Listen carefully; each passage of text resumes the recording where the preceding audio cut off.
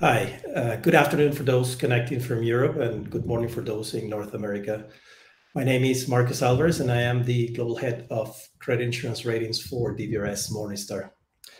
Today, we would like to discuss about the current state of the cyber insurance market and how small and medium enterprises, or SMEs, can implement protection strategies to manage their increasing exposure to cyber risk while enhancing their insurability.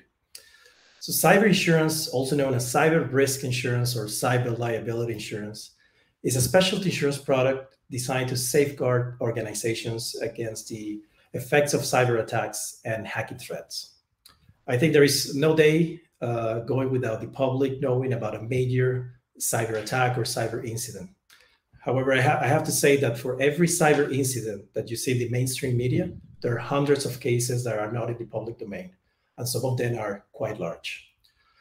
To talk about cyber insurance and how SMEs can better protect themselves against cyber risk, we have today Alan Abreu, European cyber manager and member of the underwriting team at BOXX Insurance. Alan has almost 2 decades of experience in the insurance market, working for some of the largest global names in both the underwriting and broker side of the business. BOX's mission is to provide the most effective combination of cyber threat protection, prevention, and cyber insurance coverage for SMEs and homes. So, Alan, welcome to this webinar, and thank you for your time today. Thank you, Marcos, and thank you, DBRS Morningstar, for the invitation. Happy to be here.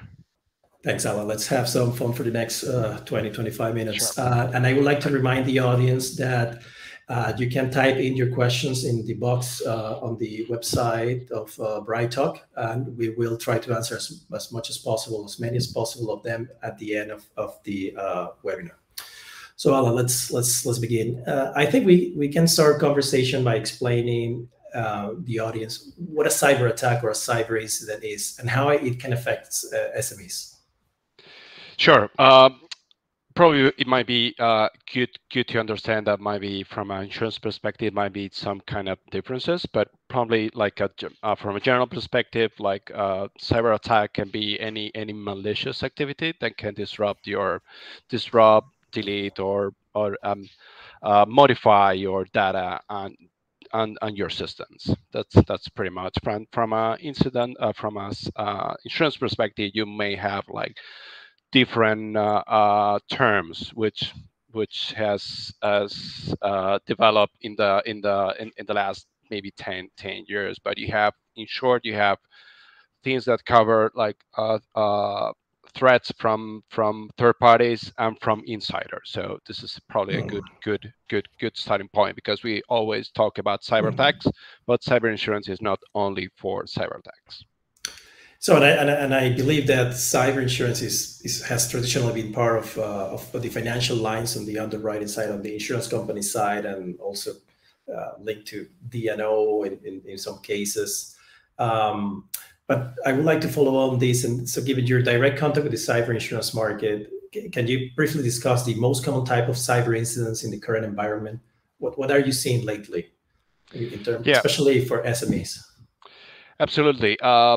I would say that ransomware has been at the top of the list. Probably then everything related to fraud or crime, that's like CEO fraud. That's probably the two top of the list.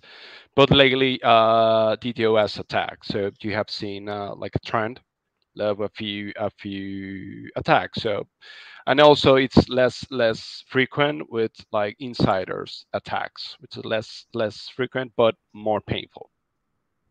What are the main feature of those type of cyber incidents? I mean, you mentioned the DDoS attack. So what is that, and how is that different from an insider attack?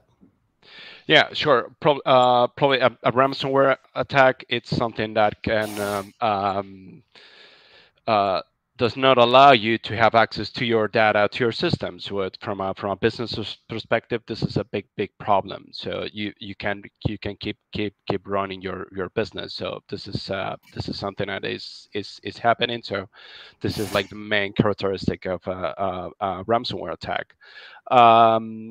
Crime has like different perspective, different version of crime. You have CEO fraud, someone trying to deceive you, like impersonation. This is like the main risk. Trying to be someone else, you to try to get your money. That's a direct financial loss that impacts a lot SMEs.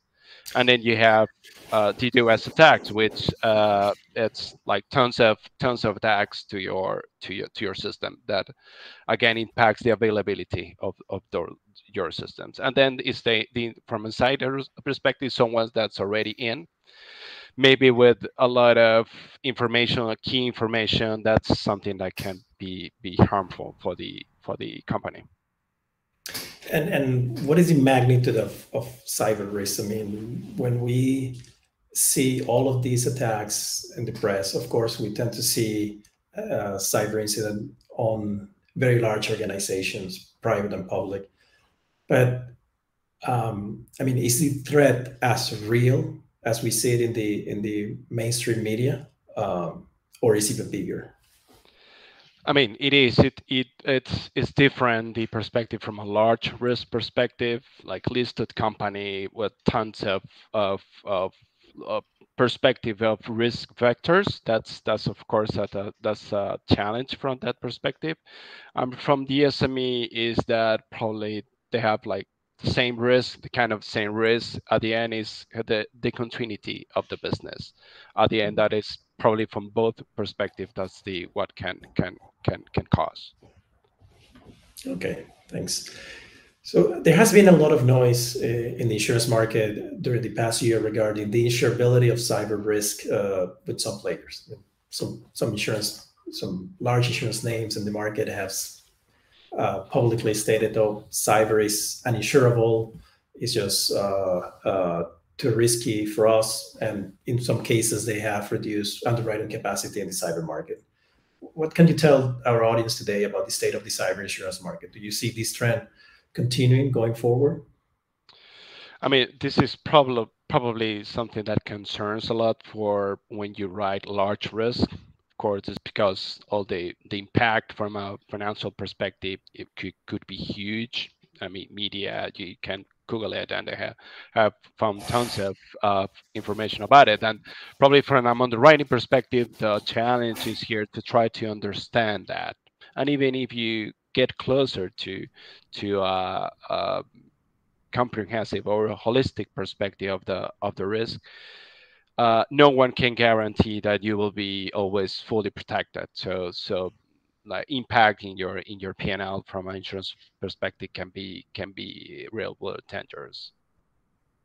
Even big premiums like the whole year, probably last year, premium has probably had 1.5 years has increased. That has helped, but even that's a risk from the large risk space. But probably from the SME space, I think there's an opportunity to do things differently. And in terms of pricing, I mean, we will talk about capacity. In terms of pricing, what is the current trend in this market? I have seen it may varies from jurisdictions. Might varies from North America and even specific countries. It may vary, but like generally speaking, big broker has already informed about that. More it has like stability where we are seeing in the market from that. It still might from within a hard market, but seems that we are in a transition. I don't know how long it's going to take, but we might be living in that transition. Okay. And from an SME perspective, what kind of cyber insurance protections are available in the market at this time? What is typically not covered, for example? Can we discuss a bit about war exclusions, for instance? Yeah, absolutely. Generally speaking, you can find in a cyber insurance, you can have services to help you mitigate your risk or try to offer you some visibility how mature you are. That's tons of services you can find there. Then you can find first party covers like hacker damage, something that all the expenses you have in order to recover your data or the access to your system. That's a key cover. Then would be business interruptions. Absolutely key. Within business interruption, you may have two versions depending of your carrier, from the dependent or just simply your IT or cloud provider, and then you have your own systems. This is something important to take into account. Especially a broker might be a good suggestion just to understand the kind of systems your client has in order to check that the policy is what the client needs. And then you have, from a liability perspective, like different covers. And from an exclusion perspective, of course, war, this is the main one, as we are living. Joyce has released a different version of the war exclusion, so you may have that's a concern. That it's something, from my point of view, that it's looking to add some sustainability of the cyber insurance business. This is everyone involved in this market is what we are looking for. So you see coverages evolving over time. Is that something I, you have already I seen? Yeah, I think as other companies are joining, especially in the SME space, for sure. That's part of the good side of having more markets involved, to have new covers, to have different services, like customized solutions. That's something I see that is happening. Okay. So again, I would like to remind the audience that you can type your questions in the box inside the website of BrightTalk, and we will answer them at the end of the talk. Alan, it would be great if you can run the audience through, let's say, a post-mortem of a cyber incident or a cyber event. What an SME should do right after being attacked or while being attacked. What they can do to mitigate risk during this critical time, or cost at this point. Yeah, absolutely. To avoid any delays, that's absolutely key, to act as quick as possible, because it's not a matter of how you do it. So it's more how quick you respond to that. The way you respond, it's absolutely critical. Probably things I suggest to take, I've seen in the past, is, for instance, like to have proper backups. It's absolutely critical, and try to avoid not deleting the logs backups. Logs are a small, it's information that is key, that is produced by a system that allows forensics teams to understand better what happened. So that's absolutely key to understand. So that's important. And if there's any plan B, to try to implement that plan as soon as possible, to try to contain all the measures that you made, that if you have a cyber insurance, of course, that would allow you to have access to all that, to mitigation services, mitigation covers. That might be a blank check that you can access as long as it makes sense to mitigate and reduce the loss. That's what one of the big benefits from having cyber insurance, beyond accessing different vendors that can provide you a good service. In the traditional and all property and casualty business, insurance companies, they would underwrite a policy, and they won't be in contact again with the client until there is a claim, if there is a claim, so that they can process this payment. Do you see insurance companies now becoming also consultants, like providing consultant services to their insured clients in cyber? Absolutely. I've seen that. I've seen that a lot. This is where probably this is a big opportunity for the insurance business, and this is probably what the client is looking for. Not only cover. I need a cover to cover, to transfer my risk, but I need some help to try, especially to understand my risk, and take all the measures that I need to contain that. Okay. So this brings me to my next question. So what strategies can SMEs implement to manage their exposure to cyber risk and improve their insurability? As absolutely, that's something I love to try help clients to understand the risk and help them to go through all the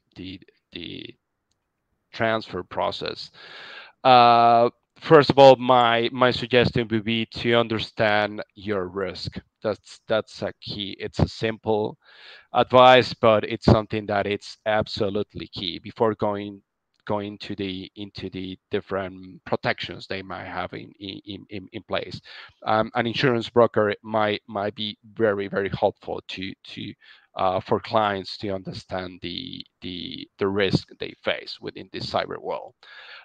Another one is to be informed, to be updated. That's absolutely key. If you have a your main system has a vulnerability. If you're not informed, you will be in problems. So that's absolutely key to be informed, to understand the different threats that the cyberspace has. Another simple suggestion would be to know what's your inventory. How many computers do you have? How many laptops do you have? What's the kind of software is running on each of them? That's absolutely key, because if you control that, that's actually the scope of the risk. So if you still allow any kind of software, that will be your the way cyber criminals to get in. So you need to understand what you have in your company, who can connect to your system. Is that allowed? Even if you're allowed, bring your own device. That's something absolutely fine. That's part of the where, but you need to control that risk. That's absolutely key. Then there will be backups absolutely. But if what's the best backup policy? I would say the one that fits the best to your risk, to your business model. Is a company that runs an e-commerce platform would likely need to back up very often, but probably a manufacturing company might not, or another kind of company. Probably things to share experience within the SME space. Even if you connect a hard drive to your computer, that's absolutely fine. Avoid keeping that permanently connected, because there's a risk. Hackers already know that that's the moment to just conduct a ransomware attack, because might be the most critical moment for you. So that it won't allow you to get access to your backup or your information within your laptop or your desktop. So to have an additional copy is absolutely critical. So it is there's a rule. There are different rules, but you need to back up frequently, as frequent as suitable for your business. To have two different kind of media, to have the same to have two backups in the same hard drive. If there's a problem in both, you'll have a problem. So if you have like different kind of media or places where to back up, that's absolutely fine. And try to have an offline or an upside backup. That's absolutely key. Also to test those backups. It's important. If you don't test them frequently, you back up, but then if you're on testing, you probably won't be able to recover. To protect your access, that's absolutely important. Absolutely, that's especially after COVID. We were just previously discussing how our life changed. Remote access, absolutely. You please enable your MFA, if possible. Add MFA. That's absolutely everyone within the insurance market is asking for that. You please enable your MFA as long as your system allows to do that, or your VPN. Within the access were your Active Directory, which is a solution that Microsoft provide. That's something to really take care of. Active Directory is a database that connects users with your resources. In other words, if someone has the key that allows to get in all the doors in your house, that's something that can be really painful for you. Will really cause a lot of damage to your business. So what I'm saying is that try to control admin accounts, which are generally most of the times managed through the Active Directory, and then your network as well, to try to connect your network to set up your network properly. Have a plan B. Of course, that's absolutely key. Test your security. That's important. You may think that's something you have done. It's absolutely key. Go to someone that knows about it, that it's a specialist, a cybersecurity consultant that can confirms or not that what you're doing it's properly for a business. And of course, buying an insurance policy, a cyber insurance policy, because that will be try to transfer all the risk that no one can guarantee that you will be controlled. And Alan, you mentioned a couple of points like inventory. I mean, you would surprised by how many organizations, even some relatively large, do not know exactly what their digital assets are. And you said Absolutely. that's Basic. crucial. Yeah. And another point that I would like to reiterate with you. So it doesn't seem that, so you have a list of A, B, C, D things to do as an SME or sort of organization. This is an evolving field. I mean, hackers are becoming more and more sophisticated.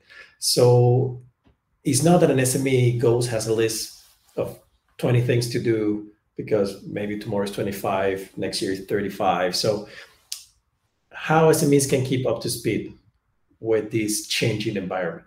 So what is the most economically viable way for them to do that?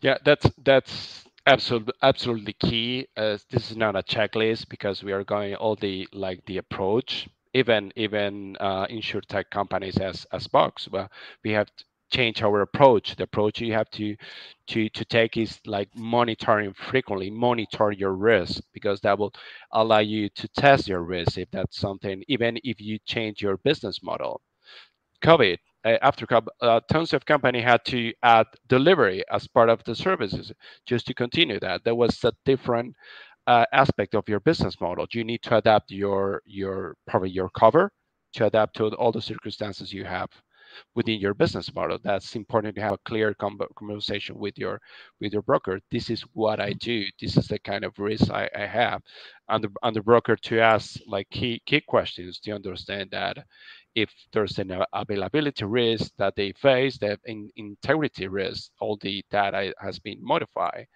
or confidentiality risk, or the three of them, just to understand what kind of risk you face and monitor that frequently. That's absolutely key. It's an ongoing journey for everyone.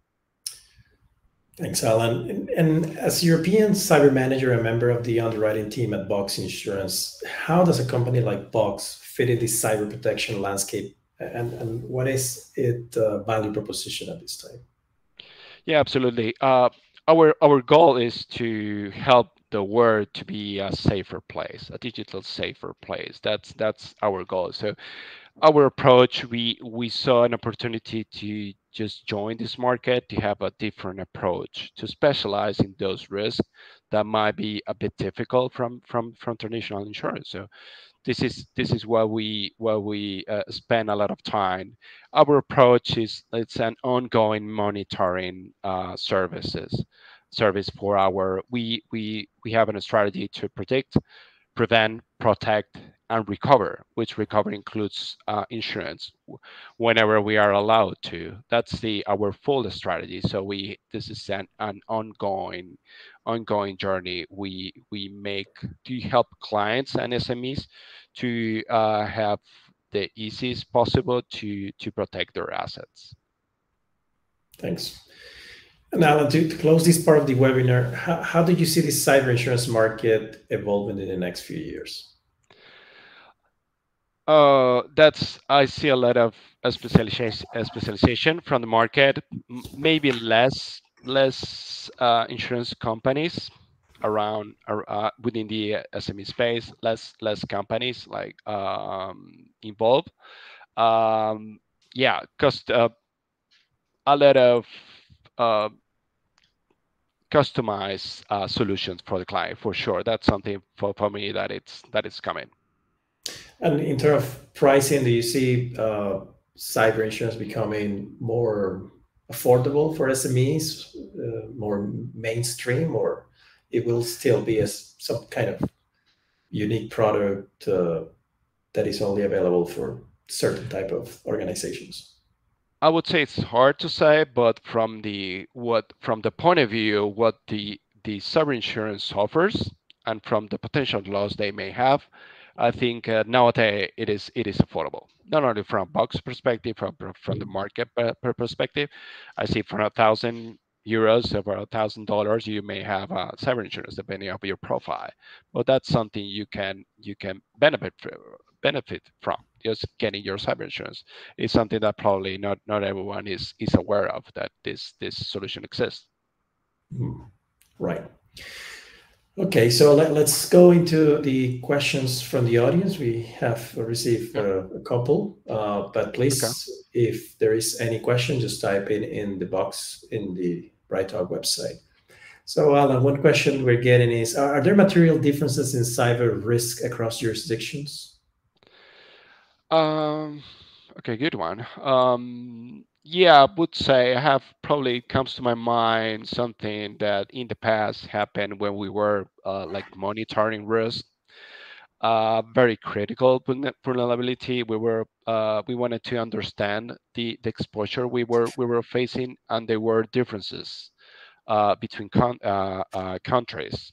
I remember that in Germany, there was a specific system that they use more from an on-premises perspective. That's the one that had the vulnerability. And in Spain, for instance, they had not. They were more cloud. So probably I would say indeed depends of the technology available and the regulation. That's probably something 2 points that comes to my mind that might vary. What is the influence of privacy laws in terms of how cyber risk differs across jurisdiction? I mean, especially let's say here in Europe, GDPR is a major part of the landscape in terms of privacy protection. So how is that different from, let's say, North America? It depends of the risk. Of course, from a jurisdiction perspective, from North America, that's something that concerns, that having all the records, how sensitive they are, how you protect them, that's absolutely a key element to take into account. In Europe, of course, we have GDPR, but from an SME perspective, and from my underwriting perspective, that's something that I'm of course we ask about it, but I'm less concerned that if it's a European, that might change if it's a large company. So they might be a big more exposed. But we do our best to help the clients to meet not only with GDPR but with other different frameworks that they are forced to. Fair enough. We're getting also a question about how cyber insurance and cyber risk management can make a difference in credit ratings for SMEs. So, I mean, since it's more related to the credit rating aspect of the talk, so I might jump here. So, I mean, from our perspective at DBRS Morningstar, cyber insurance and cyber risk management is a key component of the rating process as well, and it's not new. By the way, something that we have been taking a look for some time. And now as part of the ESG analysis that we incorporate into our rating process, which is, I mean, the goal of this ESG tool is to be more transparent with the market, with investors, issuers about how we see certain type of risks are categorized in this ESG area.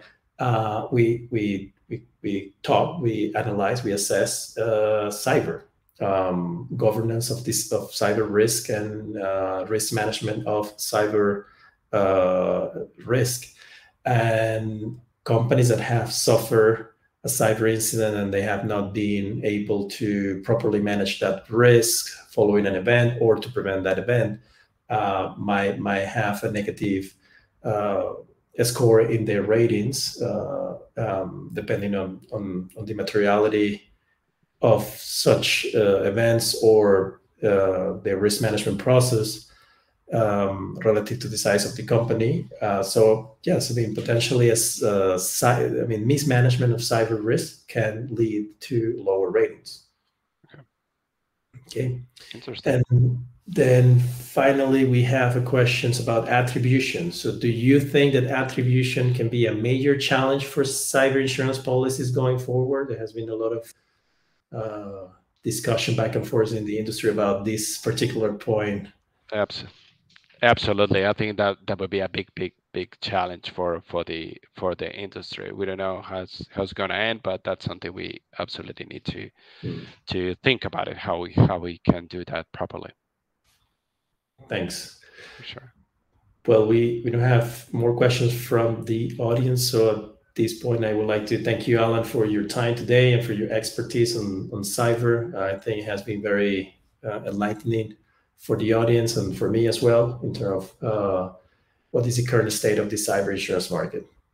Thank you for the invitation. Happy to be here. Thank you, Alan. Thanks. And thank you, everybody, for connecting. Bye. Right.